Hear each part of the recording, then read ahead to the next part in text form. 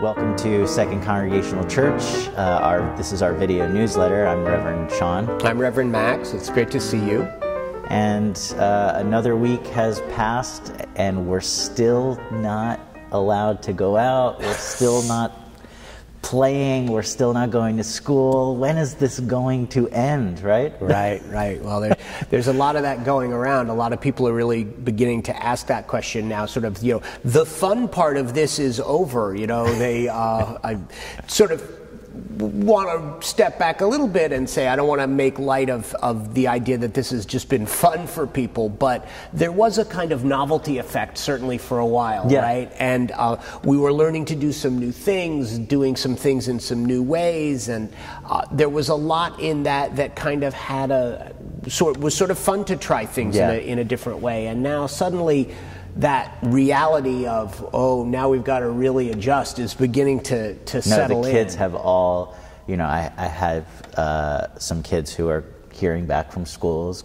going to college for the first time. Right, sure. And at first it was all, we have some time off. And now it's, this is my experience. Yeah. I was supposed to go away to school. Right. And hearing about getting into your choice school, and then the reality that you might be all attending the University of Phoenix, right, and taking your classes online. That I'm resisting this so much, that it's I'm observing. Why am I so frustrated? Why am I anxious? Why do I feel like I have even more to do than I did when I wasn't? When we weren't in this situation, and it's made me step back and say, what's going on inside of me? And as pastors, that's kind of our realm, right. To deal with the spiritual. But when it's happening to you, and it can happen to anybody, how do you address that? How do you assess? We're in a difficult time. A lot of us were in this role of caretakers. Right. Sure.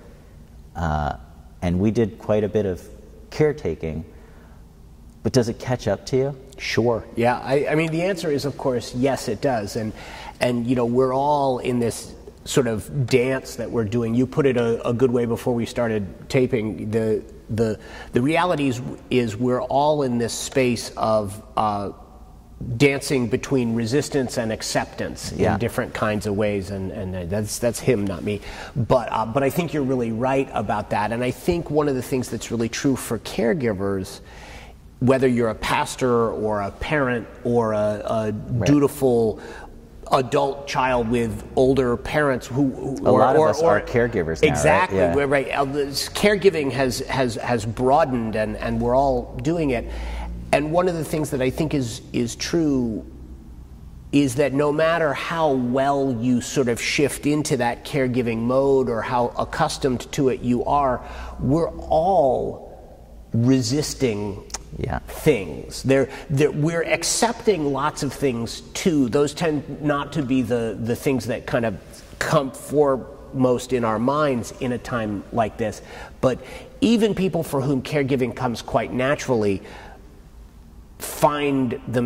we find ourselves resisting what this all entails in some new ways. I mean, I'm very good at being with people in pretty grim circumstances. I was a hospital chaplain on a pediatrics ward for 18 months before I came here, so I've been in some really fraught, emotional, difficult situations. What's been hard for me has been something that's so much less sort of fraught than that. What's been hard for me has actually been sharing the space of my home during the course of a day, because I don't have to do that typically. During the course of the day, Liz and Grace will go off to school. They're usually out the door by 7 o'clock. I'm dropping Emily off at her school just down the street from here at 8 o'clock.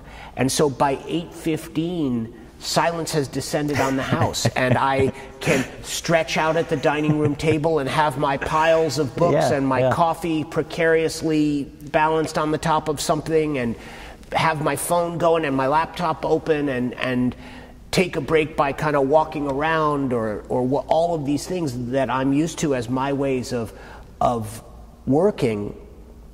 And of course, that's absolutely what's in flux right now. Yeah. And so it's interesting. So where do you find the resistance? What does the resistance look like? Well, I'll tell you what it looks like for me. There's a particular room in our house, which is the house where Max has his piles of books. That's a particular place. And because of the new situation that we're in, Liz has had to commandeer a big part of that room to be able to do her work of running an upper school, which is a tremendous job, as you can imagine. Yeah. So you might wonder, well, so Max, when did you get around to really cleaning your stuff out of that room so Liz can work in an environment that really is sort of organized around her needs, which are the needs for that room right now? And the answer to that is, that would be last night. That'd be last night that I kind of got around to doing that. And what is that about? That's about my resisting. Yeah. Well, this space was yours. Exactly. That it isn't my space, it's our space. Yeah. And that functionally that has to mean something different now. And I was not aware that I was resisting that till you gave me that language about 20 minutes ago, but there it is, right? Yeah. I mean, and then these are the circumstances I think that we all find ourselves in right now. So with that confession that I make to the world, where have you found some resistance in yourself? Yeah, you know, this uneasiness is definitely in the air. I pride myself on being a controlled, calm person, but I have found myself being less controlled and less calm internally. And that's when I really get, like, that's the sacred place. And now that my sacred space, my desk is inside, and it's being pushed on. Yeah. When you're caring for everybody, you know, and that's our job, but you go home and you have to care there. Because there's this unease. You start to say, something is off inside of me, and hold on a second, everybody's a little bit off. Right. Wait, this is an off time. Yeah, of course, what I'm feeling is right. I should be feeling this way. Right. And now, when you accept that, see, the resistance was, this is going to pass. Everybody's overreacting. The schools will be back up. Easter, Max, we don't need to talk about that because even the president said we should be getting back. Right. And now the date just keeps getting pushed further. Right. And this is starting to look like what normal is. But when this is normal, and internally I'm saying, this is not normal, I'm resisting it. This is where internal conflict comes. Sure. And I had this kind of revelation where I had to accept. I'm still not there yet. I have not fully accepted this. But I am observing that the conflict is there. And where does the conflict come from? This resistance. And what am I resisting? The environment, this climate. And so, while we're doing newsletters and going to do Easter and have to go home after work, what's going on inside of me? Resistance, conflict. And you might see that pop its ugly head into just a normal, everyday situation. Yeah. I mean, maybe as you guys are watching us talking, have you found yourself sort of weirdly caring about something that normally would not be very important at all? Are there things that sort of loom larger than they would or should? Yeah. And on some level, you didn't know you could care. Are you that triggered? Much? Yeah. Are you triggered? Yeah. Very quickly. Yeah. And to know that there is something going on inside, and this is the spiritual kind of dimension that Max and I deal with. Some might say, psychological realm, Sure. but we're dealing with an invisible realm that has implications in our material realm. Absolutely, that's right. How we feel is often how we behave. Absolutely right. Yeah, you know, the Talmud has a wonderful piece of wisdom on this. It says, "We do not see the world as it is; we see the world as we are." Wow. And that is so.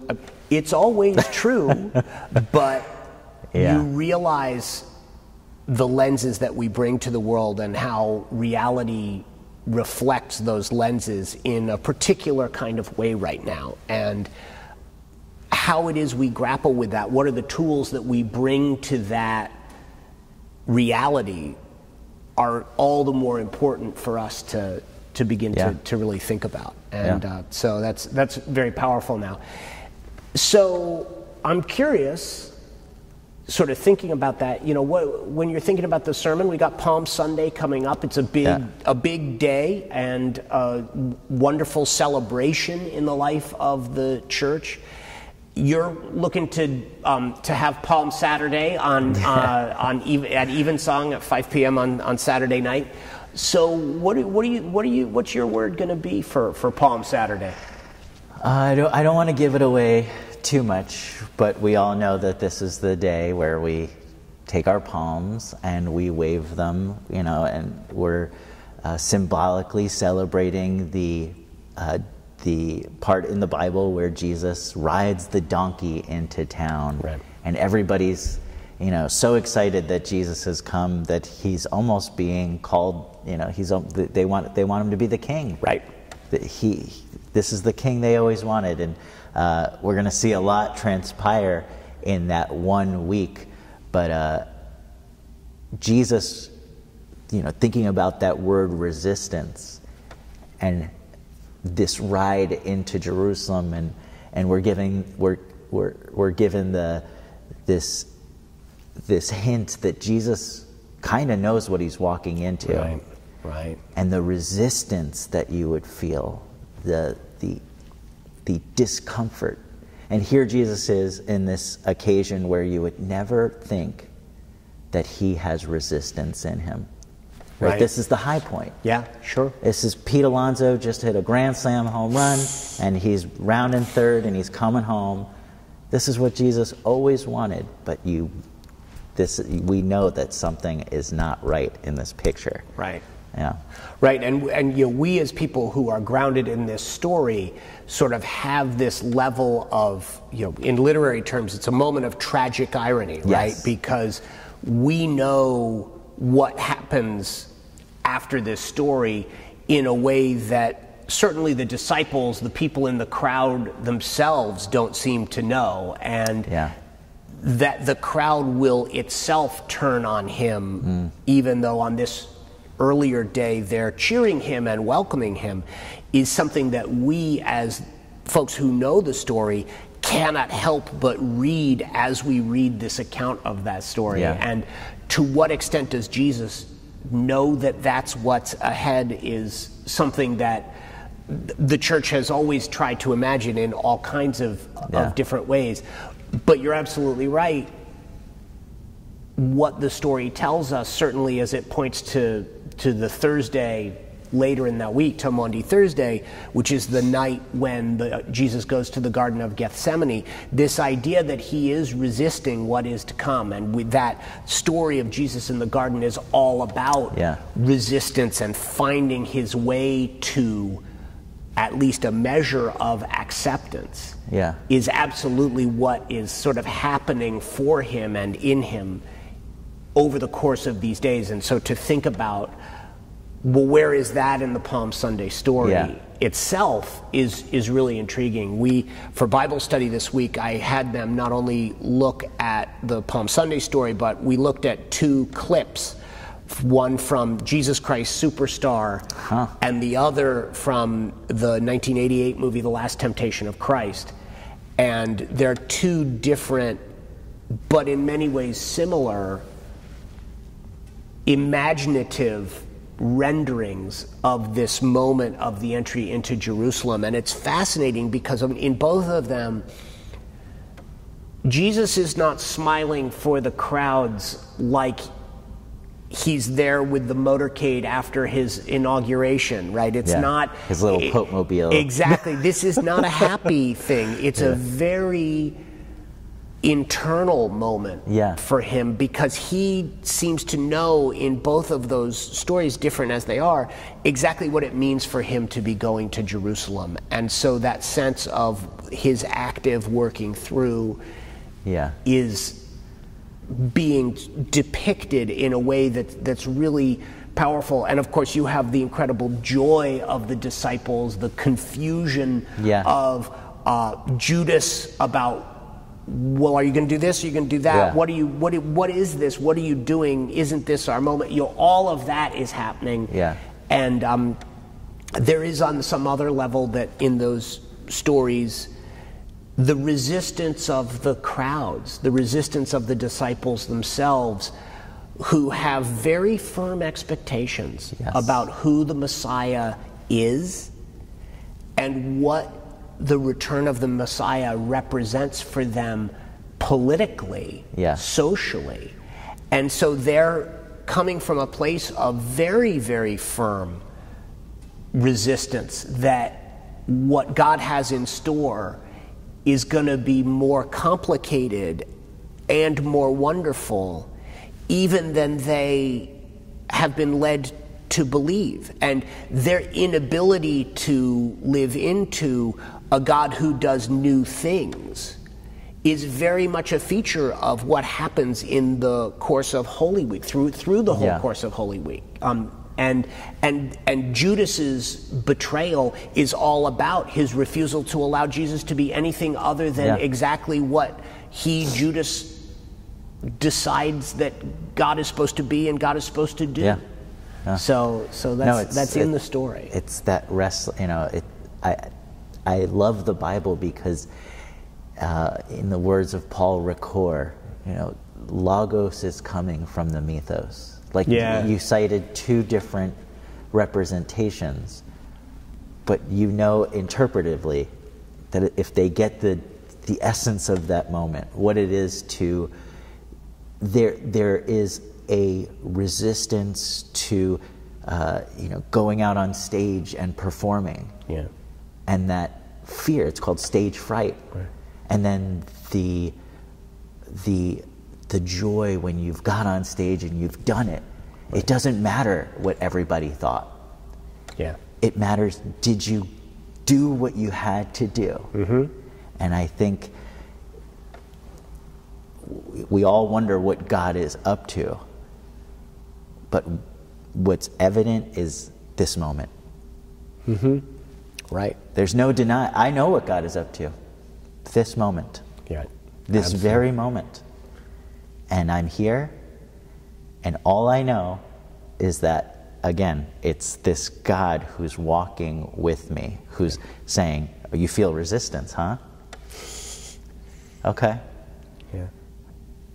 Let's see what happens. Because it's the resistance that the seed feels when it's pushing through the earth. The resistance the child just doesn't want to leave the womb. It's always going to be resistance that, because it's a breaking through. And this new perspective of Jesus, we'll get into that born again and that whole process of what God is up to might just be in these stages of resistance, something new is formed. Absolutely. Then this, Dr. Widman would often show us the Psalms in light of the orientation. This is how I first was. Disorientation. This is how I now am. And reorientation. Having been disoriented and knowing that I was oriented on shaky ground, I'm now this new creation. Right. Well, and isn't that hopeful for all of us right now, right? As we are experiencing, I think, this transition from orientation to disorientation. We will not be the same people once this is all. That's for sure. So hold on and see what God is turning us into through all of this. Absolutely. So what, Max, with, as you said, this Saturday is Palm Saturday, Palm Sunday. how can people worship with us through the holidays? So we have a lot that we're going to be offering online, and we're really excited for that. We've been putting a lot of thought, as you might imagine, into how we're going to do that. And so the process of preparing for Holy Week and entering into the story of Holy Week happens starting on Saturday at Evensong at 5 p.m. Then on Sunday at 10:30, we'll have our main worship service here they're both in the sanctuary now. So it used to be we would say one's in the chapel and one's in the sanctuary. They're both currently in the sanctuary, which we're really enjoying. So that's going to be 10:30 on Sunday, and definitely looking forward to that. Musically, we have some things we're really actually very excited to do. We're not going to tell you what they are, but it's good, and you're going to want to have tuned in. Then on Thursday at 7 p.m., we have our Maundy Thursday service. That'll be also here in the sanctuary. You'll be able to tune in online, and that is a communion service, and which is interesting to think through. What is communion at a time when people are watching virtually? What I will tell you we will not do, I'm not going to say, okay, now go to your refrigerator and get some grape juice, pour it in a little cup. It's going to be a visual representation of communion, in keeping with the idea that Maundy Thursday is also the night when Jesus holds the Last Supper and ordains the practice of communion for faithful people. Then there'll be a series of readings that kind of follow from that tell the story of the arrest of Jesus. Then on Friday, also in the evening, will be, or actually that may be in the afternoon, depending. So we're still thinking through the time. But on Good Friday, we will have a service really telling the story of the death of Jesus on the cross.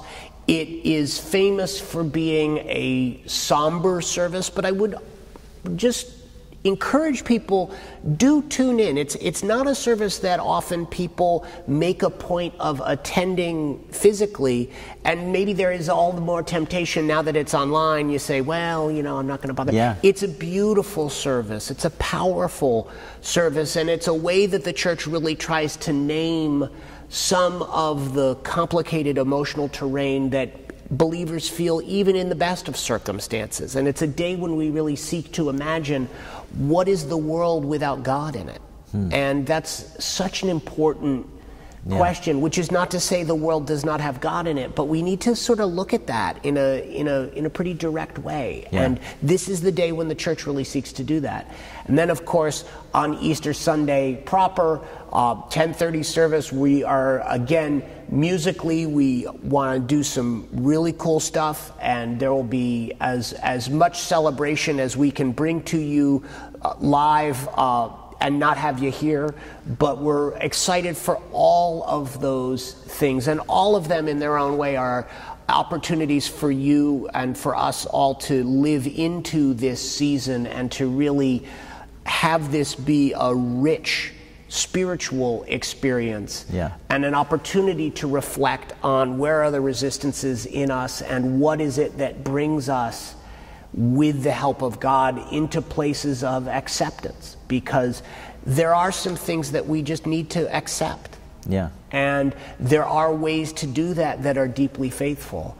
At the same time, there are also things that we're not being asked to accept, and there are ways in which our continuing pushing back against injustice, are continuing to push back against all of the reality of brokenness in the world. That's still really important to do, and to simply become resigned to that would be to really misunderstand the spiritual call of this moment. And Easter's all about that story, all about finding ways to do that work. And so Easter's more important than ever for us as individual spiritual pilgrims through this strange time. And so I'm really thinking about that. I'm really feeling that, and feeling like we're going to have a lot to offer for folks who are looking for ways to do that work. I had a friend who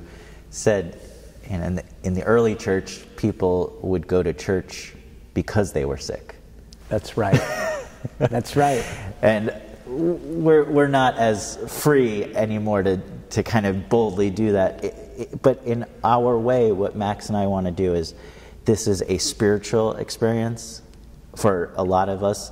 This is an alone experience, or maybe you have some new company, which that's your very family that right. You just haven't lived with them for 24/7, and you're learning how to do this. The whole concept behind church is that you're not alone. We're doing this collectively. I know it might feel like that. Easter will not be celebrated alone. In our houses, we will all be celebrating. In our churches, we will be celebrating.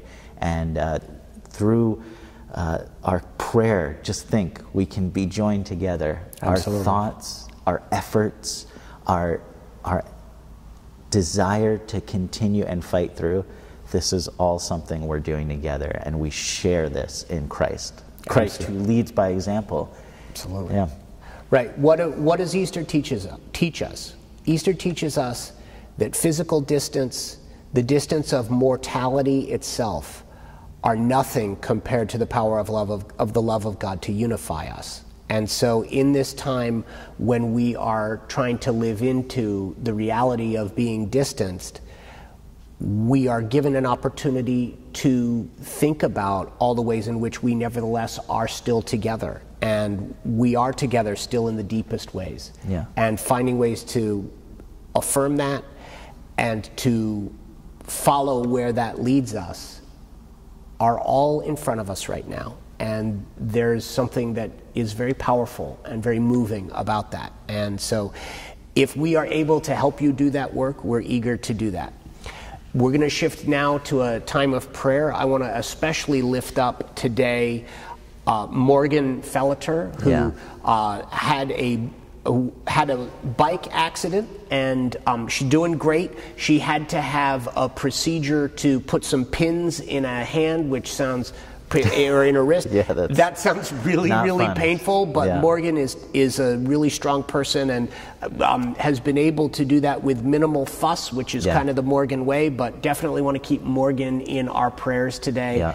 And lately I'm also really thinking about people who are in our nursing homes and skilled facilities of various kinds, because they're cut off. We also had, kind of along those lines, the loss of someone who's very, very precious to Second Congregational Church. She did not die because of coronavirus, but Grace Jones, who is the oldest member of our church, died at the age of 104 this week. And so she was a remarkable lady who led a fascinating life of tremendous devotion and service. And so we will miss her horribly. I am looking at her pew and the exact place that she sat right now.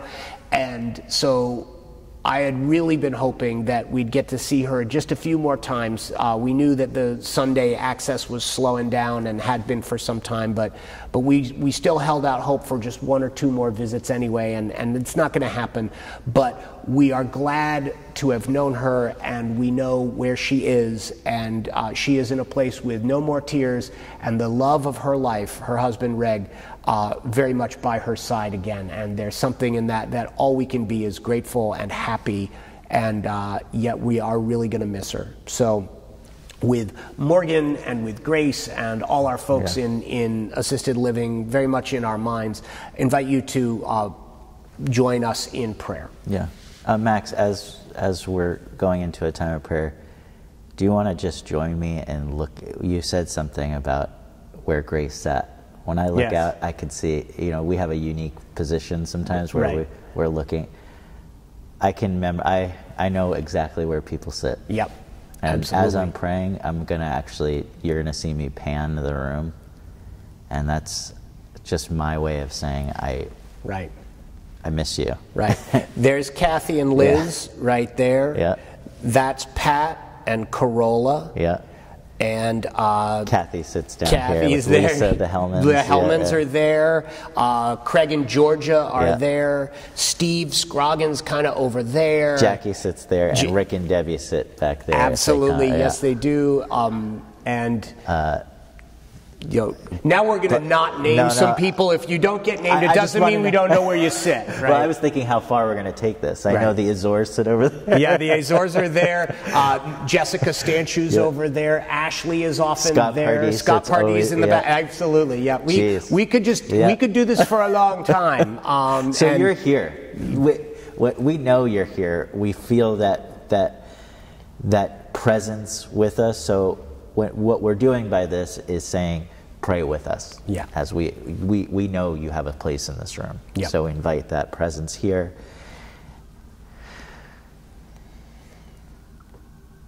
We invite that presence here, and we take a big deep breath in.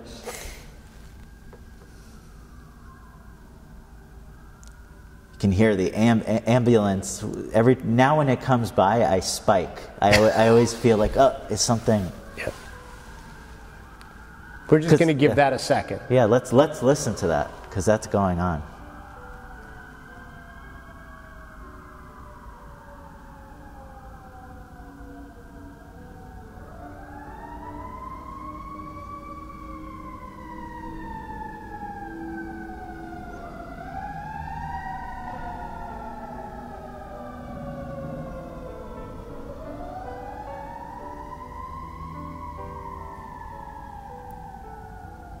See, sirens,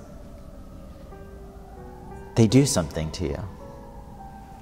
Creates a anxiousness, an alertness. And every time a siren doesn't go by, you don't say, "Oh, the sirens!" Everybody stop. You just it brings a feeling inside of you.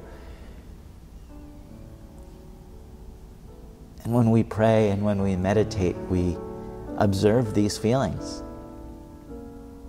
that have tremendous effects on the way we are. So as we hear sirens, see that red flashing banner on the TV that says, like warning or danger, or you see people walking, friends with masks on, almost kind of saying, keep your distance. How does that make me feel? How does that make you feel? Now let's just throw on top of that we have to keep going, we have to keep working, we have to take care of our kids. Our boss still wants our project in. Dinner has to get made. All with that feeling inside not being addressed. But Jesus shows us that if we are just still, if we can just breathe, then that chaotic tempest that I just described, see, in all the pictures, Jesus is calm in the storm, casually riding a donkey into Good Friday. Jesus knows where his feet are planted, and in prayer we're reminded to keep them where they need to be.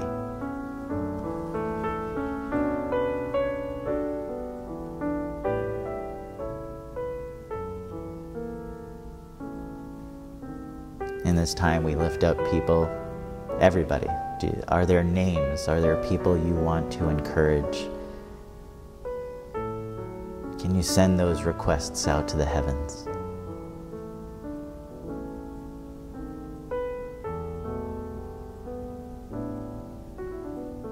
Things that you need to be grateful for. Some things that you might need to revisit to make better.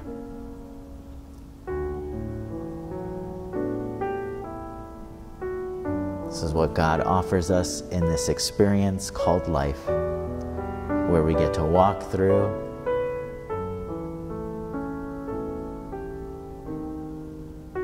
not knowing what's ahead,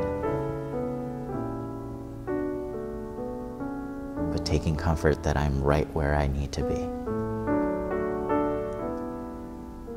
And when we lose sight of that, when we lose focus, when we kind of can't wrestle anymore our way of saying uncle to the heavens,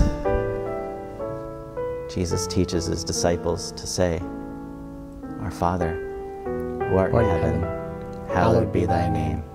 Thy kingdom come, thy will be done, on earth as it is in heaven. Give us this day our daily bread, and forgive us our debts, as we forgive our debtors.